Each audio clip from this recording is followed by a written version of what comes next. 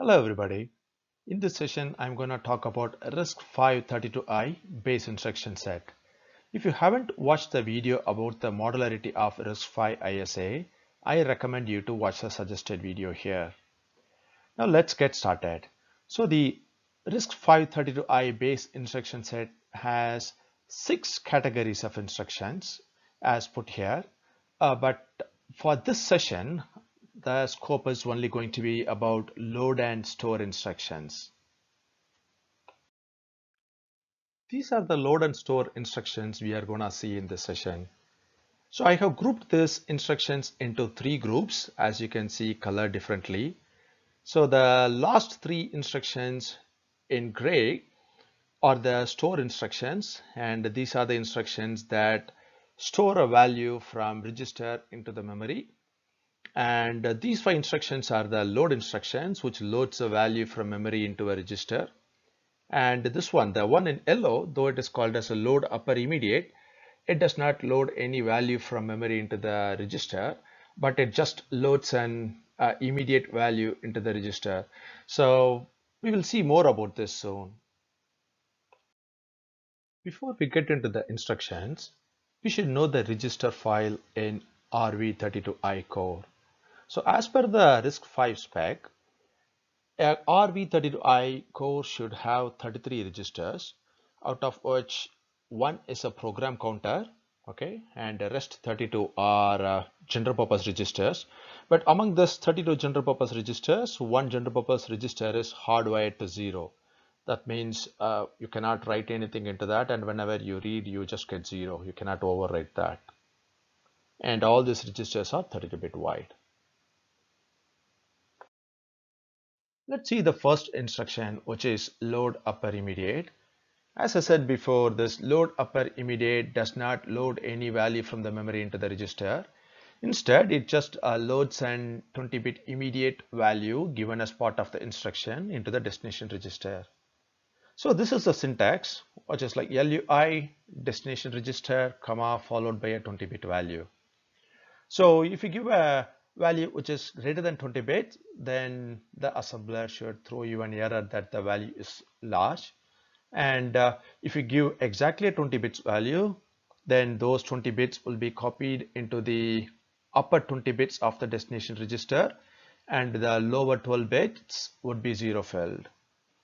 And if you give a value which is less than 20 bits, let's say that you just give a 4 bits value, then those 4 bits will be copied into the most significant 4 bits, and rest all would be 0 filled. So for example, this is a valid LUI instruction, and what this would do is let's say 4, 8, 12, 16. So this is exactly 20 bits. So this 20 bits would be copied into the upper 20 bits of destination register, which is X2 here, and the lower 12 bits are 0 filled. So X2 becomes 0x8000 followed by 4 zeros. The load word instruction loads a word which is 32 bits from memory into the destination register. So this is the syntax for load word. So load word, destination register, offset, and a base value in the register. So the address from which this instruction has to fetch the word is calculated by the sum of the offset and the value in the register. Okay, so let's see an example. So this is a sample instruction. It says load word x3 register, and the offset value is 4, and the base value is given in x2 register. So let's see what is the value in the x2 register. So the x2 register has this value in it. Okay, so the memory address from where this instruction has to fetch a word is the sum of this plus the offset, which is 4. So the memory address becomes 8000 followed by 0004. Okay, so this is the address this instruction has to fetch a word. So word is again 32 bits. So the 32 bits from this memory address should be fetched into this X3 register, which is the destination register. Load half word instructions are similar to the load word instruction, except that it operates on half word, which is 2 bytes or 16 bits. So it loads a half word or 16 bits from the memory into the destination register. Okay, so the syntax is almost same as the load word, except that instead of W you will use H for half word and HU for half word unsigned. So I'm not going to get into this memory address calculation again because we already covered in the previous slide. So let's take an example here. So LH is load half word into the destination register X3 with the offset value of 4 and the base address in X2.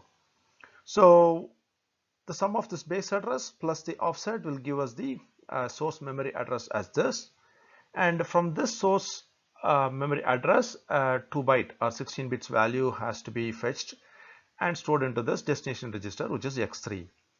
But if you pay attention to this memory address here, I have marked it as 2 byte addressable.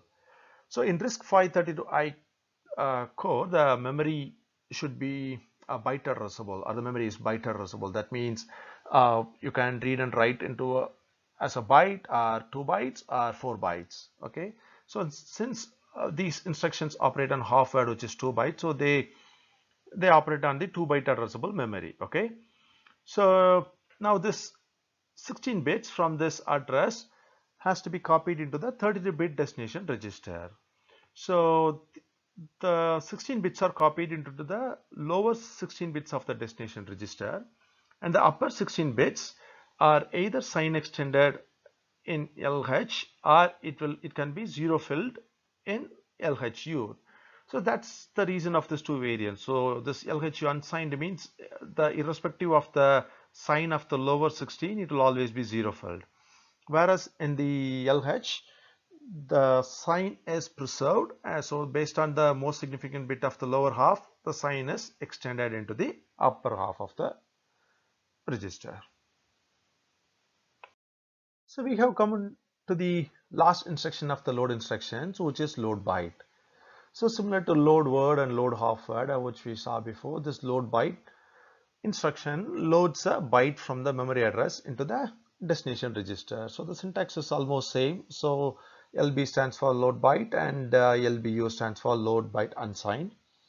And so let's see an example. Okay, so X2 holds the same value as before. So and the offset value is also same. So from this memory location, a byte has to be fetched into this destination register. But if you see here for this load byte instruction, I have marked the memory as byte addressable, and each memory location holds a byte. That's because this is this instruction operates on a byte. So again, when it copies into the destination register, based on the sign bit of the lowest byte, the upper bits are extended. Okay, so in the LBU, irrespective of the sign bit, the upper bits are zero filled, whereas in the LB, based on the most significant bit of the lowest byte, the upper bits are either 1 extended or 0 extended.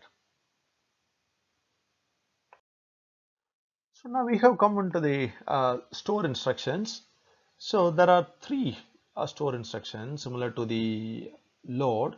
So store byte, store half word, and store word. But if you observe, there is no SHU and SBU. The reason is when you store, you don't have to sign extend or zero fill, because when you byte will write a byte into the byte addressable memory as you see here, and SH stores a value into the 2-byte addressable memory as you see here, and SW stores a word which is 32 bits. It writes a 4-byte value as shown here. Okay, so store instructions, it just stores a byte or word or half word from the register into the destination memory address. Okay, so the memory address is calculated the same way as we saw in the load instruction.